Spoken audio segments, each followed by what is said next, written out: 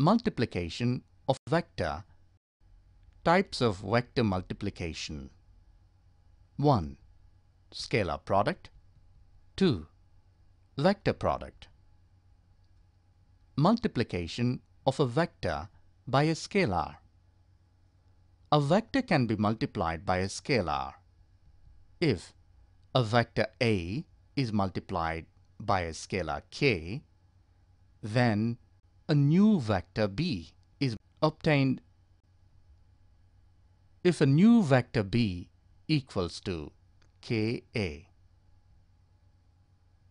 it has the same direction as A and magnitude is k times the magnitude of A. If a vector A is multiplied by a scalar 4, then the new vector is 4A. It has same direction as A.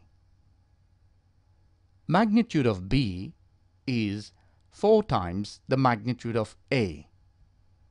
If scalar k is negative, the vector B has the opposite direction of A.